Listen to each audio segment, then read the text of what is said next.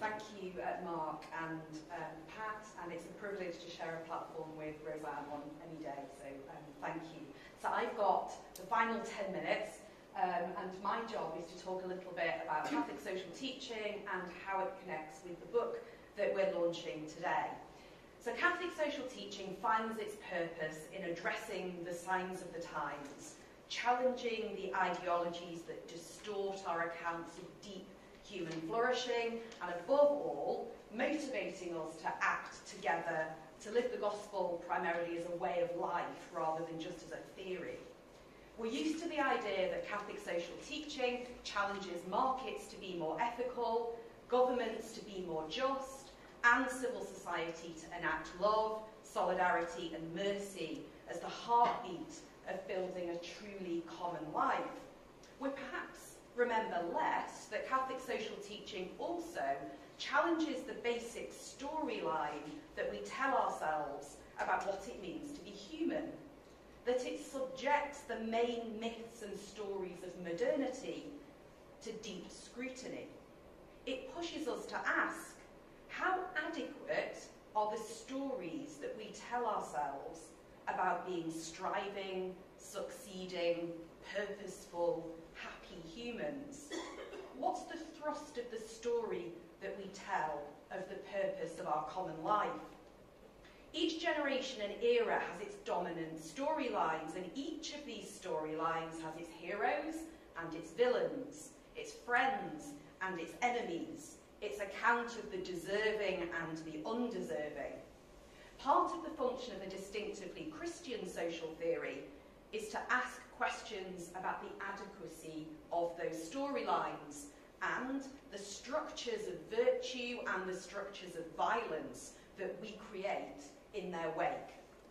It's particularly notable then, perhaps scandalous even, that Catholic social teaching has paid such scant attention to the social reality of street homelessness when it asks its questions about love, justice and social value. 4 years ago, when Pat Jones, here this evening sitting at the front, and core to this project, set out on an innovative PhD with us in Durham in partnership with CSAM, she found virtually no Catholic theological reflection on the topic of street homelessness. We were both shocked, perplexed and disturbed by this absence of critical attention and reflective accompaniment and learning from the homeless community and the practitioners and activists who work with them. Our theological minds have been drawn to addressing the wider philosophical questions of those who cross borders. We're fascinated by how crossing borders troubles and disturbs, by big questions of armed conflict and violence, questions of economies and development systems. But they have not rested sufficiently on the mundane manifestations of such structural violence, exclusion and loss, resilience, hope, friendship and survival in the everyday forms in which they meet us in the reality of people who live and die street homeless.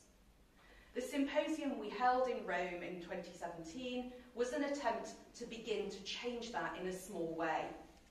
Mark and Pat challenged us theologians and practitioners to work together as a community of knowledge, as accompanying thinkers willing to talk more, think more and act more with communities living and serving in this context. The challenge this book responds to is thus both a practical reality, the global widespread injustice of street homelessness, and the inexplicable theological solidarity deficit that we tripped across. Our national context speaks of multiple situations of solidarity deficit. If Brexit isn't about that, tell me what it's about. And this is just one manifestation of this crisis of solidarity. But it's one that we felt must be addressed with urgency. Having said this, two pontificates stand out as moments when the theme of homelessness more broadly has been addressed as a matter of urgent social concern. In the immediate years after the Second World War, when millions of Europeans were displaced east, west, north, south, and impoverishment and the aftermath of war met hand in glove, the Church attempted to speak into a long-term context of the displacement of persons, lack of adequate shelter, and homelessness that lasted in Europe from the end of the war until scandalously the beginning of the 1960s. The 1959-1960 was the last year when there were still displaced persons from the war living in camps in Europe. We've had to wait until the arrival of the current Pope for a critical new phase of development in thinking about street homelessness. Pope Francis famously sent his envoys to ask the street homeless of Rome how he could be of service. He has built showers, created opportunities for fellowship and sharing, and challenged the structural injustices in his own city of Rome. The Dicastery for Integral Development worked closely with us on the symposium that gave birth to this book. We hope this will be a beginning of a new phase of global Catholic conversation and collaboration, with the voices and the agency of the street homeless themselves at the heart of that process. During the course of the symposium, represented in the chapters of this book, as well as the special journal edition that Meg Clark and I produced last year, we addressed themes of the right to housing as a gateway to all other rights. We talked about access to public space as a matter of the common good. The more we commercialise and commodify public spaces, the less space there is for people to exist in a way that enables flourishing. We also challenged the growing criminalisation of homelessness. I'm not long back from some work with the churches in Budapest, and Hungary has now written the criminalisation of street homelessness not just into its law, but also into its constitution. We talked about homelessness as intersecting the personal and the structural, as Roseanne has just done, as rooted in the deliberate, conscious social manufacture of vulnerabilities. That homelessness is not something that just happens to a person. Homelessness is a social relation. It's a choice that we make every day as communities. We also talked about the role of faith in creating communities of accompaniment and response, of the homeless with other homeless and the housed accompanying each other. And we talked about home as a basic theological theme, the basic theological theme. Home is the language we use to talk of heaven and earth, the language we use for our origins and our destiny. It's the grounding for everything. It's the context that makes all else possible for us. It's what we long for, leave from, return to gather in, create together.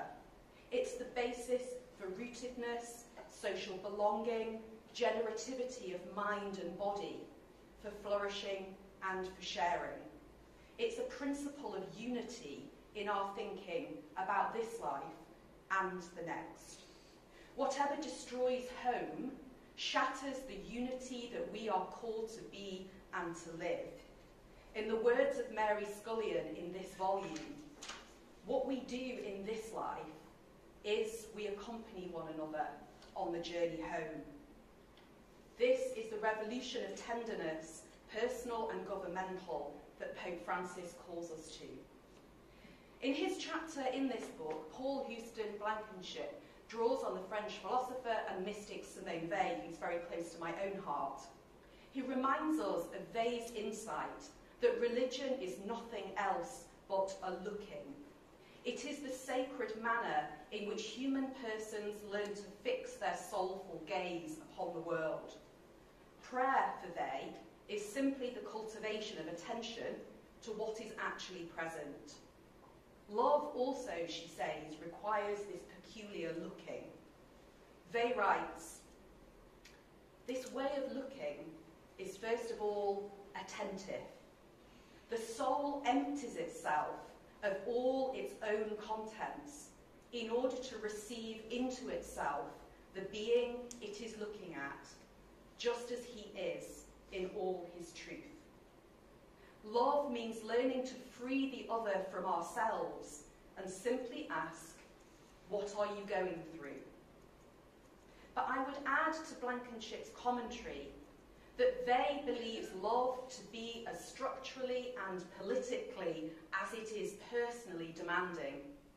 In her writings, Weil challenges us by insisting that only the person who has measured what she calls the history of force, of violence, of injustice in its many forms, and, quote, knows how not to respect it, is capable of love and justice. To look violence and force in the face and know how not to respect it is capable of love and justice.